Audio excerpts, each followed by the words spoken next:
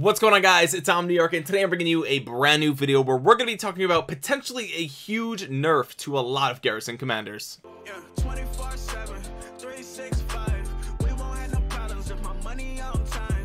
Did it by myself. Now, by the time I upload this video, I'm sure there's going to be a couple of other content creators that probably talk about this in a video, but I wanted to make this video anyway because this was brought to my attention by a lot of people in my kingdom, and a lot of people are talking about this right now, and that is the change in wording of some of the Garrison commanders in Rise of Kingdoms. Now, one of the things that Lilith said in their in-game mail was that one of the things they want to change with this update that just went live today is the description of skills on commanders, so that way people kind of understand a bit better what those skills do, which is good. That's amazing, and I'm glad to hear that. However, what ended up happening was a lot of skills changed, and a lot of people are panicking and confused. So what am I talking about? Well, let's first talk about Charles Martel.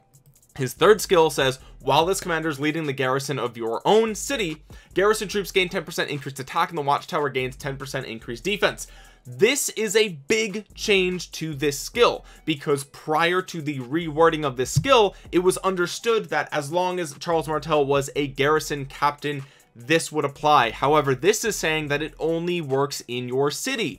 So what does that mean? That means if you're defending with Constantine Martel against Attila Takeda, which is arguably like the only decent counter in season 3 of KVK to Attila Takeda, now that isn't going to get 10% attack. Now, let me preface this all by saying there are two possible scenarios for what exactly is going on here. The first scenario is that this skill was nerfed and it used to apply in flags and forts, and now it only works in your city.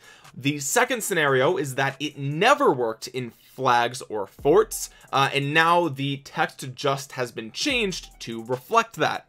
I don't know which it is, and I'm not sure how we could definitively answer that question unless the devs come out and say it. But what I'm looking at here is different than what we understood just a couple of hours ago, right? Prior to this change, it was understood that Charles Martel, as long as he is part of your garrison, no matter what garrison that is, they would get this garrison attack bonus. This gets even worse because Charles Martel is not the only commander that was changed. Seong, fan favorite. Everybody loves Seong. I hate to see this thing change, right? I hate to see him change. Third skill, while this commander is leading the garrison of your own city, garrison troops in the watchtower gain 10% increased attack. So same thing. It only says in your own city. Now, this did not change for every commander, because we can look at somebody like Constantine. His third skill says, while this commander is leading the garrison of your own city or a stronghold, garrison troops gain 10% attack, blah blah blah.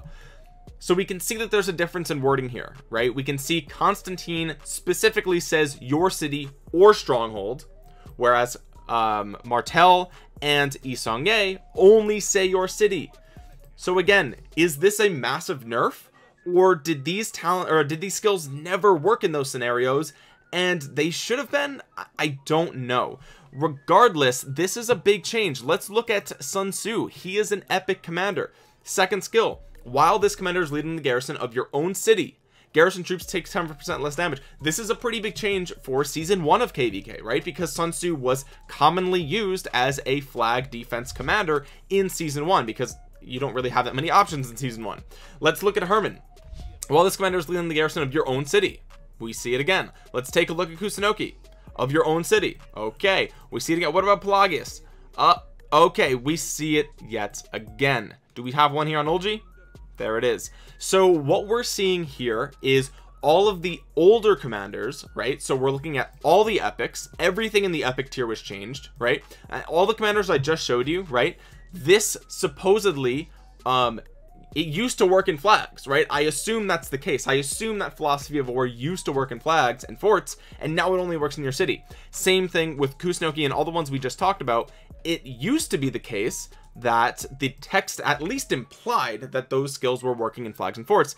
The other thing is, obviously, Martel and Seong, some of the oldest commanders in the legendary tier, they also were changed. However, once we get to Constantine and newer, we see the text did not change, or at least it's clarifying that it works in strongholds, right? We can look at Wu Zetian. Her second skill same thing, your city or strongholds. So what we're seeing here is that it looks like everything after that first batch of commanders remains commanders that can be used for flag defense, and everything in that first batch of commanders it can't be, right? Which is really weird, and I'm really it doesn't make me feel good, right? This makes me nervous. And hopefully by the time I post this video, we'll have some more answers as to what exactly has changed. I know a lot of people are contacting VIP support right now. A lot of people are asking, the game devs are trying to, right? I'm sure the sponsor creators are probably reaching out to their contacts at Lilith to get some more clarification. Perhaps by the time I upload this, they will have already addressed this in a video. Either way, whether or not these commanders were nerfed, which would be the worst case scenario, or if the text simply changed to clarify what was happening, either way, I think Lilith has to compensate players who've invested heavily in either Charles Martel or xOmniarch, because, well, if they were nerfed, I think that goes without saying, right? Because they were just straight up nerfed. Anytime that legendary commanders are nerfed in Rise of Kingdoms, they typically give universal heads as compensation for that commander, depending on how many sculptures you actually used in that commander. So that goes without saying. But even if it was just a clarification of the text, I still think there should be some sort of compensation, right? Because this text is all that we have to go by as far as the effectiveness of this skill. Right now, if we look at something like his active skill, like, yeah, I mean, you know, this is something we can test, right? So of course, if there's a miswording here, we could test it and say, oh, it's actually kind of not working, maybe we shouldn't invest in that commander, right? But a skill like this, it's a passive, so it's not like you'll ever see it in the battle log popping off at any given time. So the only way to know if this skill is worth investing in is by reading it. And if the text, if the description of this skill was wrong since the beginning of the game, well, then people have been misled into the effectiveness of this commander the entire time. And, you know, again, even if literally, like, statistically nothing changes but this text here, right, implying that this never worked in flags, I still think there should be compensation here for being misled into thinking that the commander was more effective than they actually were. Now, is this a game-changing nerf? Let's say it is a nerf, right? Let's just assume it's a nerf. It might not be, I don't know. Maybe they just didn't add, maybe this is just wrong. Maybe it used to be right and now it's wrong. That's totally possible, right?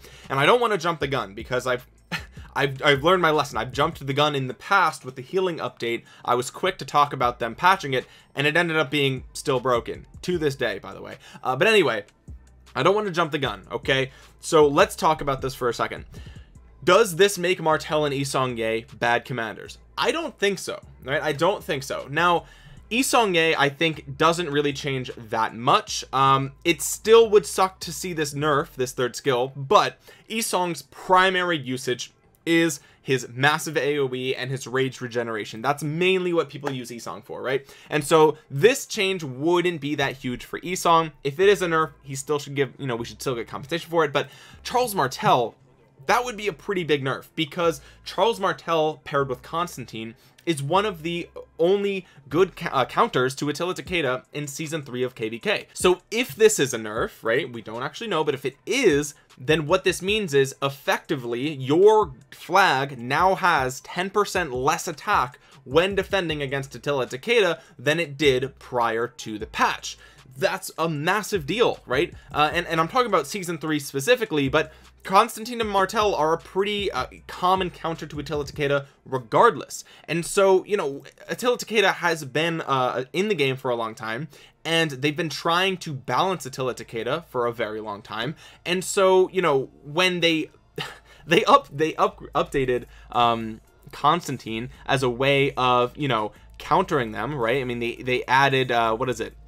They added on his third skill the receive reduced damage from cavalry normal attacks. That was in response to Attila Takeda, right? So they've been trying to balance that rally combo for a very long time now, and then to go ahead and, again, we're assuming, but if this is a nerf, to nerf one of the commanders that's part of the counter that they worked to build seems counterintuitive, right? I don't understand why they would possibly do that. So I don't know, guys. I hope this isn't a nerf, because if it is, then what it implies is that Lilith would rather see people start investing in newer commanders, which is just not possible for people who are, you know, free-to-play players or old players who've been investing in old commanders for a long time, right? I mean, everybody pretty much invests in seong, whether you're free-to-play, low spend or high spend or whatever. People invest in seong, so to have them start to slowly, again, allegedly or potentially nerf these commanders is a little bit alarming, because that means that they could continue to do this in the future, meaning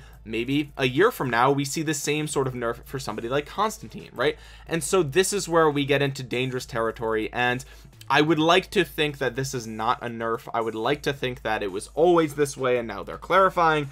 That doesn't necessarily make it better, but at least it would make me feel better about them not actually nerfing some of the older commanders or some of the commanders that people are actually using on a day-to-day basis. As for the epics, I don't think any of these epics were really ever used as Garrison commanders to begin with, except for Sun Tzu, and this would in fact be a nerf to Sun Tzu, although it still works in your city, so it's still good for free-to-play players.